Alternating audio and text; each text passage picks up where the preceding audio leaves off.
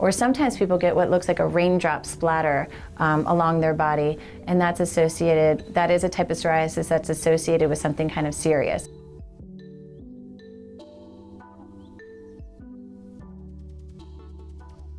Red rashes on the body could be one of many, many different things, but it's very important to know exactly what's going on in your own body, and a diagnosis using a biopsy is the best way to do that.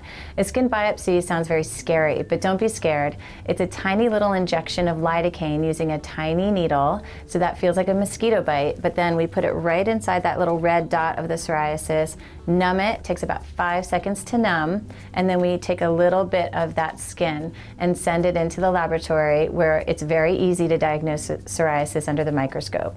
So if you have some new rashes anywhere in the body, it could be in the underarm area, in the groin area, or it could be big red plaques along the body. Elbows and knees are classic places for like a red, thick plaque of psoriasis with a silvery white scale on top.